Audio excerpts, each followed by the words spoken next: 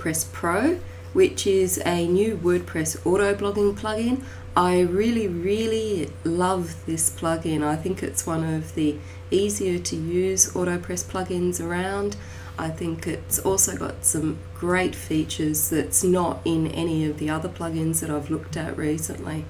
So the first thing that you can do is you've got this options screen and you can pull in articles in different languages from an article directory. So you can get English articles, French, Spanish, Portuguese, Russian.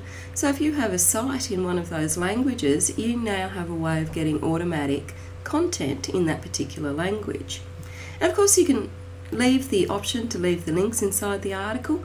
Most article directories will require you to do that, so it's best just to leave that there. And in the basic version of this plugin, you can use your Yahoo Answers API key, which you just get from Yahoo Answers, to get Yahoo Answers in the language that you have chosen. So say I chose Spanish and I want to get Spanish articles, I can connect to Yahoo Answers in Spain and get the Spanish answers to go with that.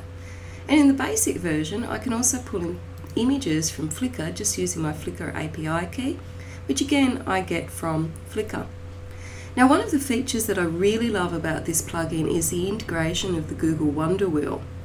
And the Google Wonder Wheel, in case you haven't used it before, sort of shows you related keywords, which is fantastic for LSI, but it's also great for creating categories. And you can choose which country you're going to get these related keywords or categories from. So say I have an Australian website, I want to pull on google.com.au if I've got the AU domain name, but normally I'd be just pulling on google.com if I had a .com. And I can choose the language that those Wonder Wheel keywords are returned in. So again, if I had that Spanish site, I could just pick for those categories to be returned in Spanish. And of course I can add in my ClickBank ID and pull on some ClickBank ads if they're related. And I can also return tweets. So I want to get 7 tweets for the post or 5. The real feature that I love is the integration of the Best Spinner. So the Best Spinner is spinning software, article spinning software. It's created by Jonathan Leger. I've had it ever since it came out, and it truly is the best spinner because it's got a huge thesaurus there of different words that you can use.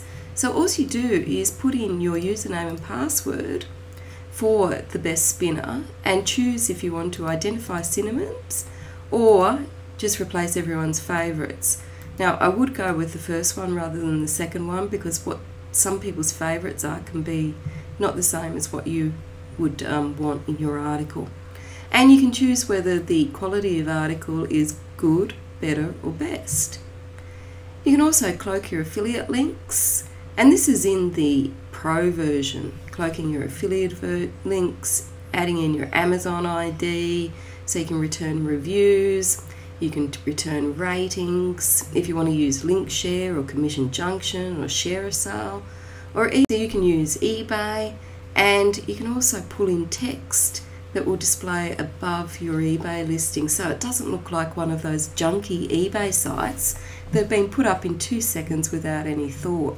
So this really helps you to get unique and different content on your website. But we've not gone through all of the features yet.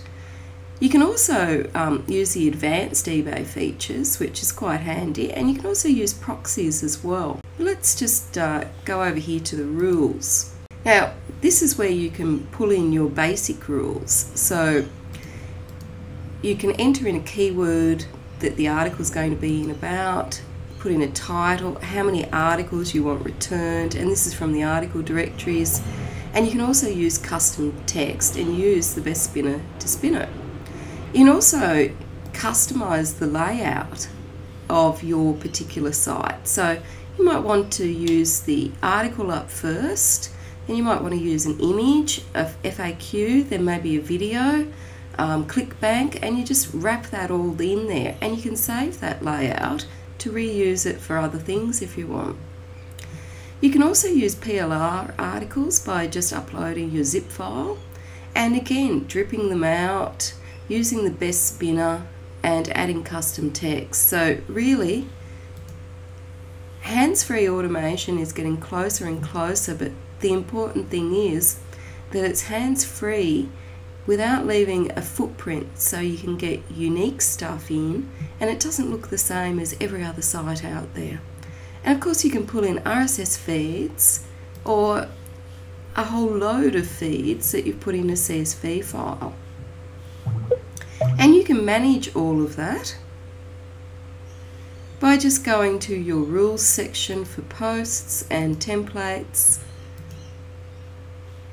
and either deleting or editing it to change it.